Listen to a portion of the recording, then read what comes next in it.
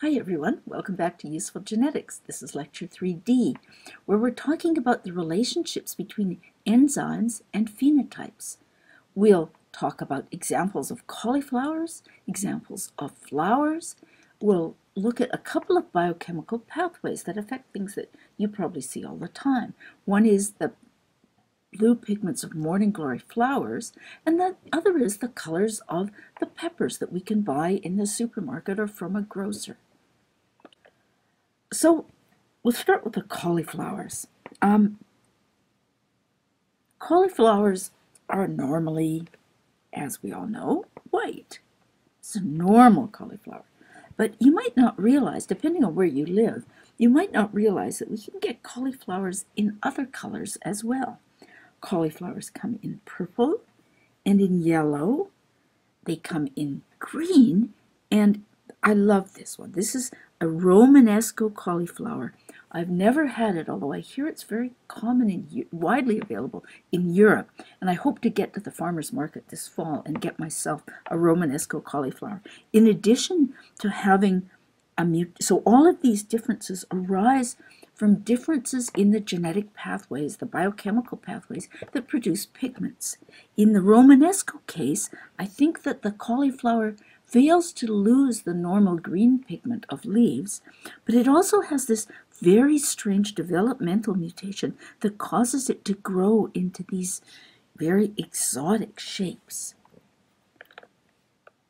Now, pigment pathways play important roles in flowers. They make excellent examples because plant breeders have selected for variants that have mutations at different steps in different pathways to produce all the different pigments that we see. Here's a lot of rhododendrons blooming at UBC's botanical garden. And here are gorgeous tulips at another botanical garden in Vancouver, the Van Dusen Garden.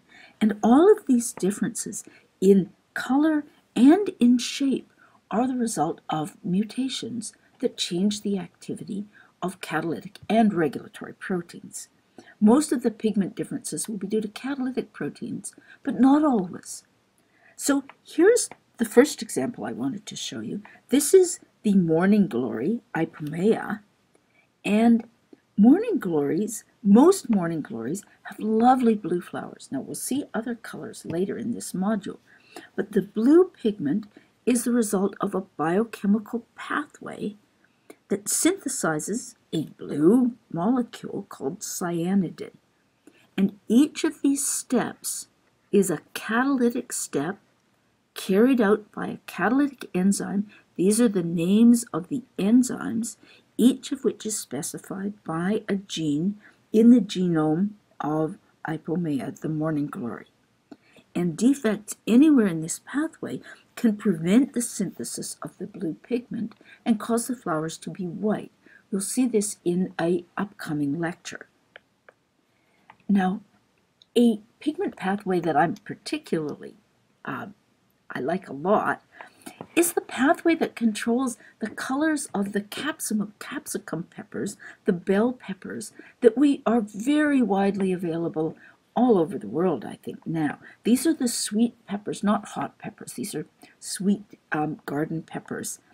And the wild type, the normal color for these peppers is this deep red color.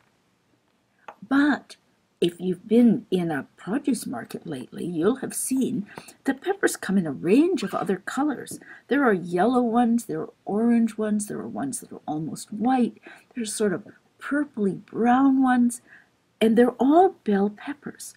And now I'm just going to talk about the difference between the yellow and the red.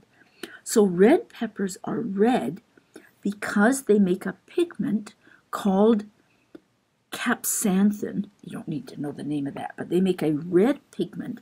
Sometimes it's a family of red pigments. And this red pigment is synthesized by an enzyme that's the product of a gene. The enzyme is called capsanthin capsorubin synthase, abbreviated CCS, because no one wants to say that. But the gene is commonly referred to as gene Y. So this is the name of the gene, gene Y. It's known in two alleles.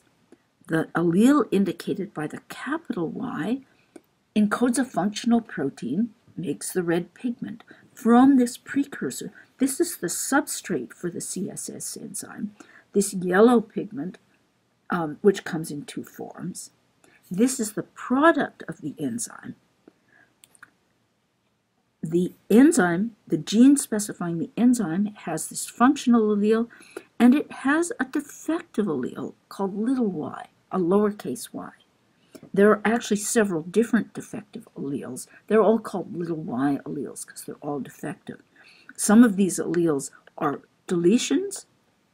One of them is known to be a frame shift, but they all fail to produce a functional protein. And as a result, the peppers, the yellow peppers that you buy in the supermarket, are yellow because they can't convert this yellow pigment into a red pigment. So here's an easy question. Do you think that yellow red bell peppers are mutant versions of red peppers?